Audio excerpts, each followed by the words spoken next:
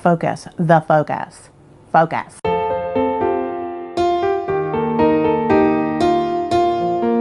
Hello everyone and welcome back to So Biased. My name is Melissa and I am a disabled YouTuber with chronic pain. If you are new here, I will link to my playlist about disability issues in costuming, which I highly recommend you watch. A lot of people who have chronic illness or disabilities or other issues that require a varying amount of energy, they're referred to as Spoonies, which comes from something called the spoon theory, which I will link below. The spoon theory talks about how you often have to ration your energy, even sometimes to do the simplest task. And as someone who deals with chronic pain, this has been a low spoon week for me. In fact, it's been a low spoon month. So I decided that I would make a project that would be relatively easy for me and one that I could wear while I'm recovering. And I was hugely inspired by the most beautiful 1930s and 40s pajamas. Up until the 1940s, the night dress kind of pajama was far more common for women and female presenting people. But with the Blitz, people had to evacuate sometimes in the middle of the night, sometimes on a moment's notice. And a lot of the women didn't feel comfortable going out in a dress. And so the two-piece pajamas started becoming very fashionable to wear at the time. And so I thought I would make a really comfy set of two-piece pajamas. That way I have some really comfy wide leg pants to lounge around in while I am recovering and doing other projects. The pattern I use for the pants I will link below, as well as the pattern book from the Haslam system of dressmaking that I use. And also, if you are a fellow Spoonie, this is your reminder that you do not always have to be productive and that just sitting around recovering is being productive. There's a great analogy I heard that if someone were dealing with your symptoms just for one day, they would call in sick from work. If they were dealing with your symptoms for 5 days, they would go to the hospital. But because you're dealing with it every single day, you're just expected to cope. So go take your meds, have a water, make yourself some tea, a comfy blanket, and a floofy animal, or binge watch and call the midwife. You have my permission. But until then, let's get sewing. So I just got this package in the mail. It is my first subscription with Sew Haley Jane, and I just opened it up and I wanted everyone to see. It comes with a whole bunch of these fat quarters, which are, I guess it's like a celestial theme because you have these moon and stars and all this. So you get 5 fat quarters, which are super cute. Get, looks like a belt buckle with silver and gold and copper. I'm gonna have to make a belt. And then it also comes with tailor's chalk, which is great because I always break mine. And then we have the stars and the moon stuff. Oh my God, it's actually like, some of it's shiny. That is super cool. And then it comes with a pattern, a sweatshirt dress. Oh my God, that's really cute. That's cute. I may make this gigantic because who doesn't want an enormous sweatshirt? And then you have matching thread, which is cool. Nice dark blue, which goes with the sweatshirt stuff, and some starburst. So I've decided what I can do with this fabric. I looked it up and it is actually cotton with like, it's like 95% cotton with like 5% elastane or something, which is why it has that stretch. It's also a jersey knit, which is also why it has that stretch. It doesn't feel like cotton though. It seems too soft. But I decided I'm gonna make pajamas out of it because what could be more perfect than stretchy jersey pajamas? I'm going to draft my own top, but the pants I'm gonna make from my comfiest pants ever pattern, which did I remember to hang on to and not have to print out a entirely new piece of? Of course not. So I reprinted this. I'm going to cut it out and I am going to cut out the pants, front and back, and the waist belt for this guy, as well as pockets, because if there's anything we learned during the pandemic, it's the importance of pajama pants with pockets.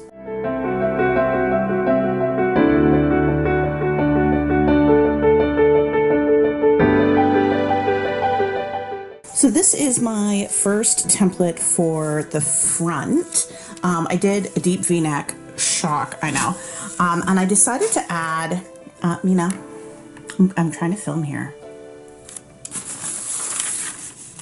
Are you making a nest? Could you just lie down? Right. So I added this little peplum at the bottom. I flared it out a fair bit. I figured I could take some off if it was too big, but that way it will get over my hips. Yes, I use wrapping paper for patterns because it has this lovely 1" by 1" grid on it, and it's cheap and you can get it at the dollar store. So I did this, and I'm going to cut this out, and I'm going to reuse the back piece from the last pattern I did.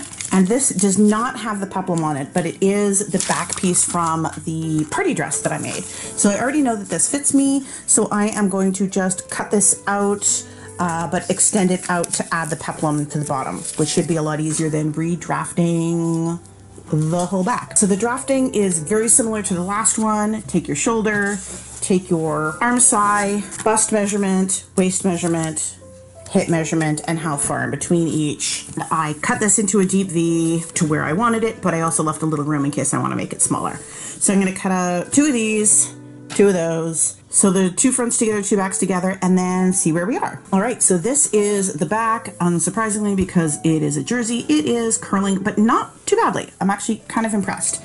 So we have the back, 2 pieces sewn together at the center. If you've never dealt with knits, particularly stretch knits, you always want to sew them together with a zigzag stitch because they are going to stretch and a straight stitch will just rip. So with this, you can still actually stretch it and not worry about tearing open the seam. So always sew pieces together with a zigzag if you're dealing with a stretch fabric, particularly this, which is a 4-way stretch. And this is the front, again, deep V, and the little peplumy thing on the sides. A little bit of curling, but I can deal with that in the seam finishing.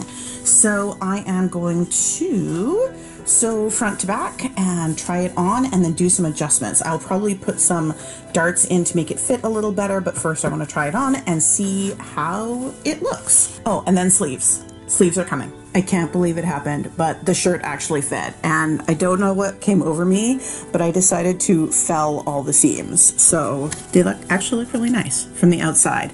And I just did a rolled hem around the neckline because the neckline was a good length. And I am going to probably do the same around the bottom because it is curling something fierce. But I just want to make sure that it actually fits and goes to, well, it fits. I just want to check the length on it before I do a hem because I might need to trim it a little bit so it goes to the right place. But we now have a basic shirt, and then I'm gonna make some little short sleeves for this and attach the sleeves. But it's super cute. And it's soft. And now we have a pair of pants. Well, a partial pair of pants.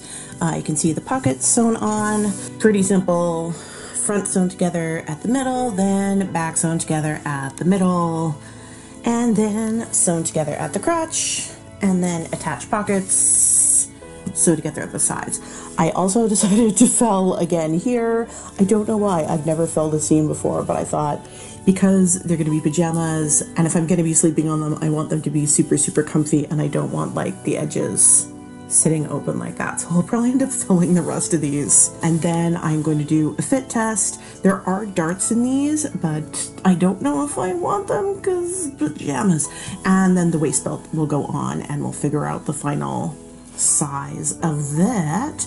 And then I'll put some elastic inside the waist belt on this. That's one leg cuff, so it's like 16 inches across.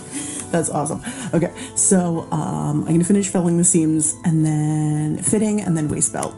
The seams are all felled along the pants and I attached the waistband. I decided not to put an elastic in it because I tend not to like those. So I cut the waistband a little bit smaller than my waist measurement just so it would fit a little bit snug. And then I sewed it to the pants that are a little bit bigger than my waist measurements. I did end up having to put the darts in.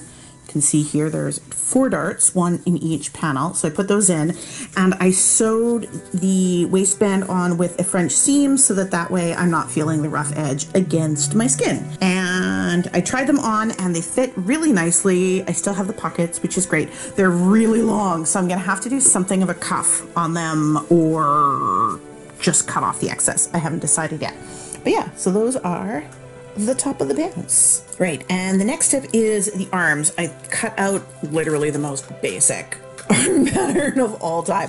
I put a little extra length in it because I want it to be fairly baggy. Obviously it's a short sleeve. I'm gonna do the darts at the sleeve head again, just so I get that nice kind of square shape that I really like.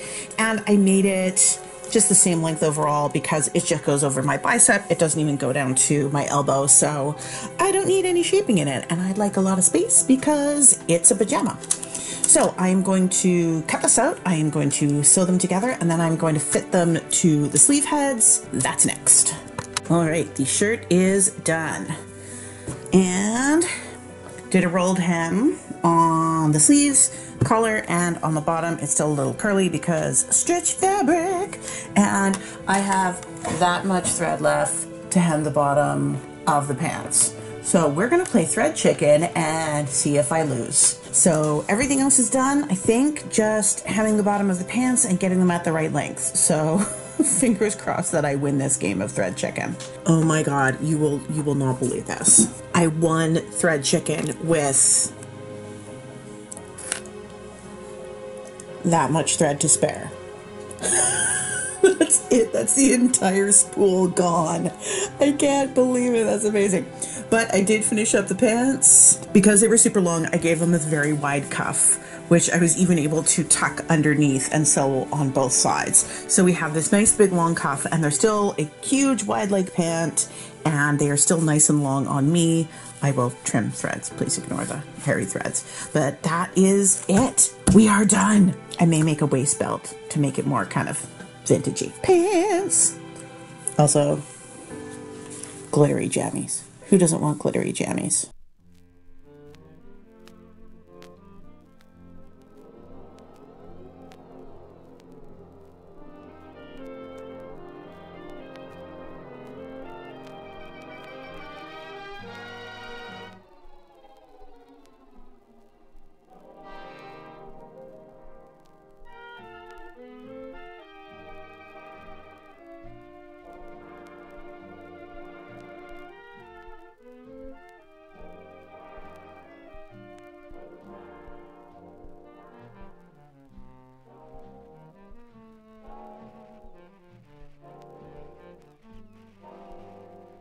Well, that's it for the 1930s, 40s pajamas. They are so comfy. I'm literally wearing them right now because they're just the comfiest things. I may end up adding an elastic to the waistband because after a few washes, it has stretched a little bit. So I anticipate I might need an elastic at a later date. But it's relatively easy. I can just split the side seam and feed it through and then sew it in. If you like this video, please like and subscribe. Please leave a comment. Tell me what you think. Please feel free to share it with people you know. And please feel free to have a look at my disability playlist and my other playlists, including the World War II Sewing Challenge, which I'm already getting a ton of entries for, and the entries are mwah. With all my time in bed, I've been working on a new knitting project, which I hope to show you all fairly soon. I'm not a great knitter. If you are a fellow Spoonie, I would love to know what your self-care regimen is. When you're having a bad day, what do you do in order to recharge? For me, give me some British comedy or drama or a good fantasy novel and a fancy schmancy cup of tea, and I will be happy. And a puppy. Yes, I know you're there and staring at me. If you are a fellow Spoonie, I am talking to you right now. Yes, you right there. You. It is okay to relax. It is okay to rest. It is okay to recover. You have my permission to take care of your body. If you're not a Spoonie, you also get my permission to do the same. Make yourself a warm beverage. Watch your favorite TV show. We are living through some of the most difficult times that we have faced as a society, and it is okay to feel like crap because this is a lot. That being said, if my uploads are not as frequent as they normally have been, please know that I am doing my best and some of that time is spent just recovering. But until then, stay happy and healthy, stay safe, take care of each other, take care of yourself, and see you all soon. Bye!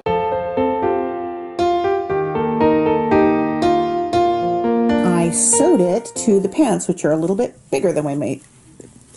That are, words. I can't think of anything. My brain is just mush. And my camera is mush. As much as, oh.